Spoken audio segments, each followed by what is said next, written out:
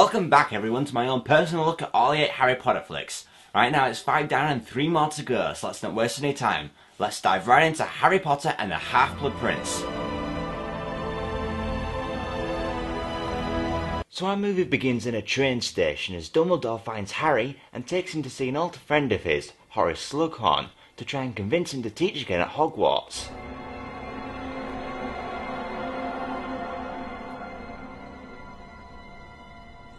Raspberry. Horace, you mind if I take this? What? I do love knitting patterns. Oh, phew. For a moment there I thought he had that in his hand. So after a bit of reverse psychology, Slughorn accepts the proposal, and now that Harry is of no more use, Dumbledore tries to be funny by dumping him into a bog outside the burrow. I say Fred and George should slip Dumbledore a few special treats, if you get my drift. A lot. Is he up there with you? Of course not. I think I know if my best friend was in my room, wouldn't I? Is that an owl I heard? You haven't seen him, have you? Apparently he's wandering about the house. Really? Really? Really? Oh. Okay, the Potter movie folklore is just so screwed up. Underage wizards and witches cannot use magic outside of school. And it's happened so many times throughout the series. I mean, even Harry uses one of the unforgivable curses in the previous film. Didn't anyone give a shit? Excuse me, Minister? Young Mr. Potter used the Cruciatus curse? But you do know that's unforgivable, right? Forgive him. So after such leniency, Bellatrix appears to be conducting some sort of ceremony between Snape and Draco's mother Narcissa. Will you, Severus Snape? Take Narcissa to be your lawfully wedded wife? I will. Hey, but do you reckon they get married like that in the wizarding world? By making the unbreakable vow? Now, that would be commitment right there. If either the husband or wife cheat, they die. That's totally barbaric. Into the cauldron, handsome. Hello, ladies. 5 galleons. How much for me? 5 galleons. I'm your brother.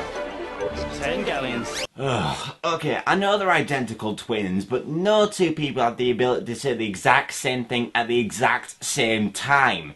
It's like if I had a twin and we started saying the exact same thing at the exact same time. Hello. I'm an asshole. God damn it. How are Fred and George doing it? Half the alley's closed down. Fred reckons people need a laugh these days. I reckon he's right. I reckon you gave Fred and George our Triwizard a tournament prize money. You know, like you did in the book. But I guess we're to assume the poor Weasley family just conjured 1,000 galleons from their own anuses. That's horrible. So after a little running with Malfoy in the train, Harry arrives on the grounds.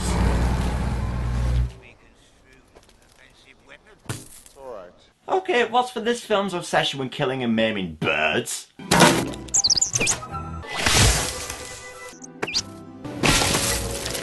I mean, now they're worried the birds will revolt or something.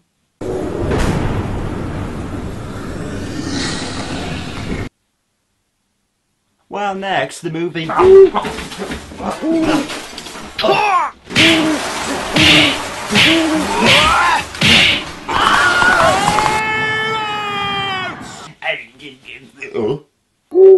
Everyone will please not panic.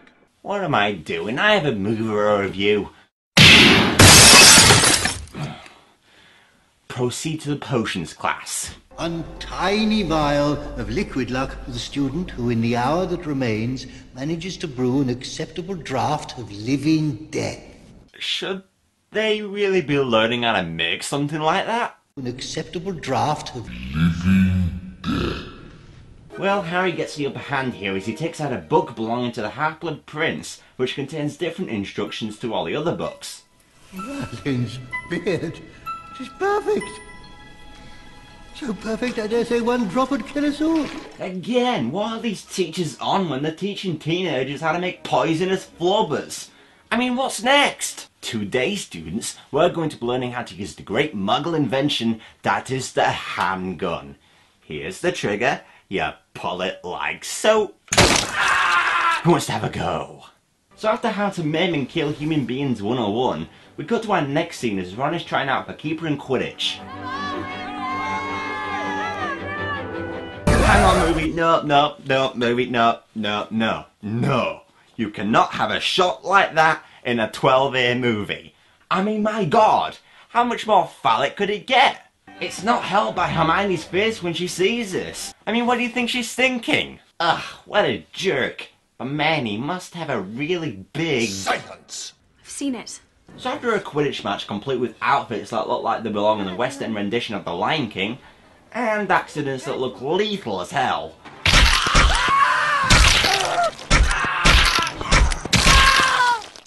Jesus! We see Ron making out with Lavender Brown. Hermione doesn't take it too well. A Pugno.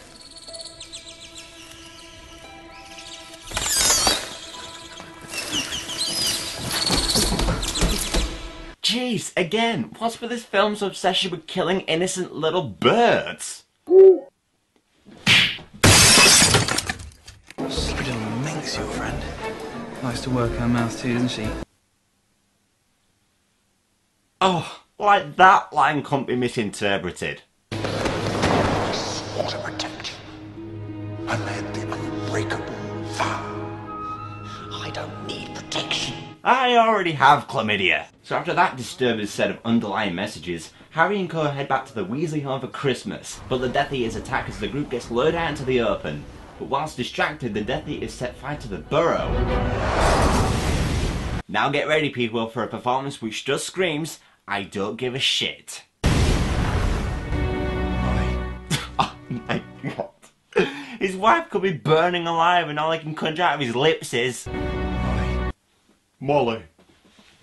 But look, would have it, every single person is okay. Why the f*** did the filmmakers include this scene? It wasn't even in the book. Okay, it's nice to have a bit of action, but it's got to have a point. Just kill off one of the Weasley twins or something, we've always got the other one. Can't make any promises, of course. Skip to the next scene as Harry finds out that Malfoy hexed a fellow student. So he uses a spell that he learned from the Half-Blood Prince book called Sectum Sempra, which the book says he should use for enemies. But what do you know, it almost makes Malfoy bleed to death. And Harry's all shocked about this? Suggestion convinces him to get rid of the book. Oh my god, could that hand get any closer? Surely that shot was meant to look like that. I mean, all you gotta do is crop it out and yeah, I'd play it back and forth, but I'm afraid my video would get flagged. Still no luck with Slughorn then, I take it? Luck. That's it. All I need's a bit of luck. And new rims for your glasses, apparently. Now I have to mention at this point about what I think makes a good actor. Possibly the most important thing is to be able to convey different moods to the audience well. Happiness is something that Daniel Radcliffe really struggles with. I know, but I've got a really good feeling about Hagrid's. I feel it's the place to be tonight. I'm acting! No. So it appears the liquid look works as Harry quickly finds Slughorn. Surely you realise I can't allow you to go roaming the grounds by yourself. Well then, by all means, come along, sir. What's he looking at? Oh. Which was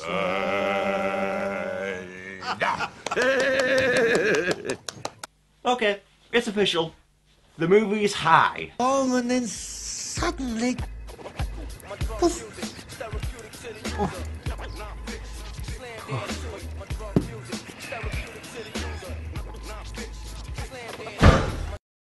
So whilst Hagrid recovers from his overdose, Harry manages to coax Slughorn's memory out of him, as it turns out Riddle was interested in the dark magical properties of Horcruxes, which allowed him to split his soul 7 times. For instance, 7? 7. Merlin's beard, Tom. Ugh, stop saying Merlin's beard, it wasn't even clever the first time you said it. Merlin's beard! Merlin's beard. Merlin's beard. Merlin's beard. So yeah, there are 7 Horcruxes and Dumbledore asks Harry to help him destroy them. You need a shave, my friend. This is coming from a man who has a 4-foot long beard. So enough chit chat, Harry and Dumbledore apparate to where the next Horcrux is. Hey Dumbledore, this scene will look great in the trailer. Exactly. Just let the wind blow in your hair and look off into the distance. So the two arrive at the location of the Horcrux as it's underneath a goblet of water. Dumbledore's under the impression that in order to access the Horcrux, he must drink the water? Don't, it will stop, sir, it will stop. But only if you keep drinking. Don't make me. I'm sorry, sir. Drink it! You must drink it!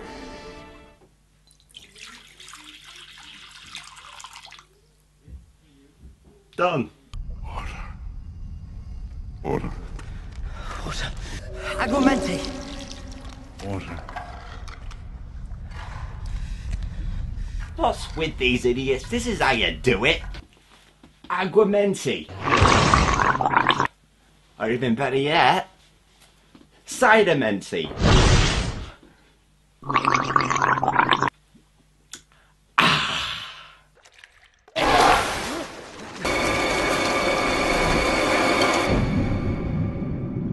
Sheesh. Have you ever noticed Harry Potter sucks? Yes, now you mention it. But Dumbledore saves them as they get back to Hogwarts. Unfortunately, a whole lot of Death Eaters are waiting for Dumbledore. Well done, Draco. You do realise that those two are nephews, right? Well, let's see, we've had phallic symbols, bad language, nudity, scenes of a sexual nature, paedophilia. I can touch you. And we can top it all off now by adding incest. Can we panic now? Severus, please. Avada Kedavra. Oh, and now we can add murder.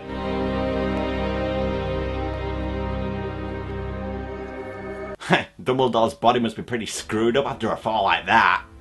What? He's completely and utterly intact. In fact, it looks better now he's dead.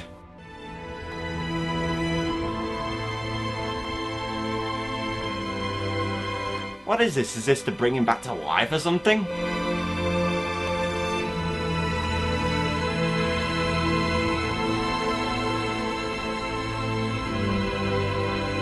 I believe in Dumbledore. Nope, that did nothing. Toss him. Told you it wouldn't work. And so we end our movie with a shot of Fawkes? Oh my god, a bird that survived! Go! Fly away before Warner Brothers feeds you to the crew! Who's aiming a gun? Ah!